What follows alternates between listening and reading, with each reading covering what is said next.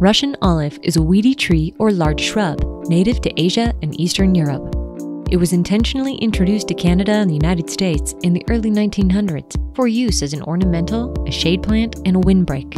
It has since been reported throughout most of North America, but is especially problematic in the Northwest. Russian olive is a very adaptive species. In the Northwest, it is most frequently found in riparian zones in floodplain forests, sub-irrigated pastures, and irrigation ditches. But it can also be found in drier sites, such as railroad beds, fence lines, along highways, and in grasslands.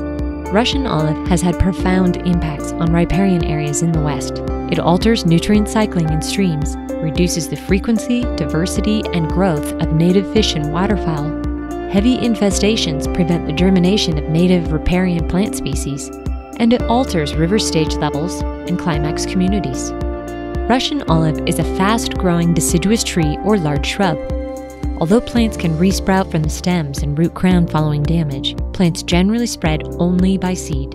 Most seeds germinate in spring, and young plants quickly develop an extensive root system with a deep taproot and well-developed lateral roots. Some plants are shrubby and multi-stemmed, but some behave more like trees with one main stem. Stems can be up to 25 feet tall, and they have brown bark with rough fissures that sometimes exfoliate in long strips.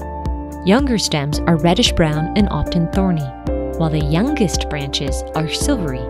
Leaves are alternate, elliptic with smooth margins, and are usually 2 to 4 inches long. The upper leaf surface is gray-green and moderately covered with silvery, star-shaped hairs and scales. The undersides of leaves, as well as the leaf stalks and twigs, are silvery gray and densely covered with silver, shield-shaped scales. Flowering occurs in summer when small clusters of flowers are produced in leaf axils.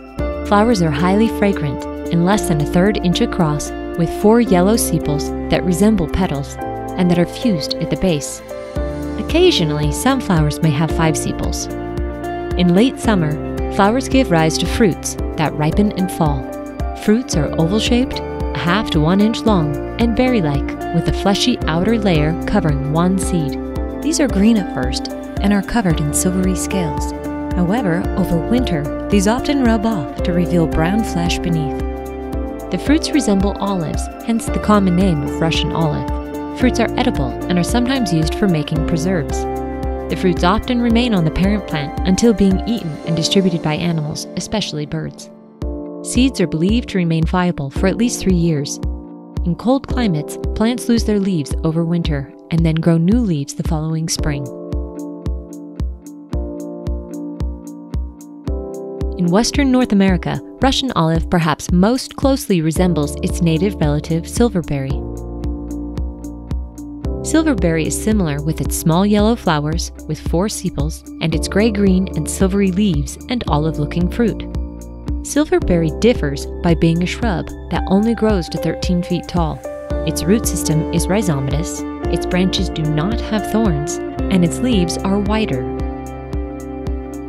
The native silver buffalo berry is a shrub or small tree that resembles Russian olive with its silver-scaled leaves, its similar small yellow flowers, its thorny branches, and its thicket-forming growth. Silver buffalo berry differs in that its leaves are opposite and are smaller than Russian olive leaves.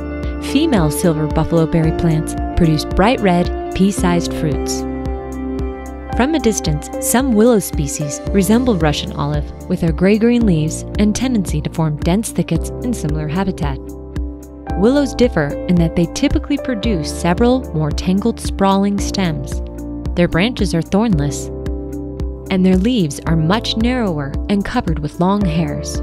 Their flowers are also produced in dense, non-showy inflorescences called catkins, and their seeds are surrounded by silky white hairs that aid in wind transport.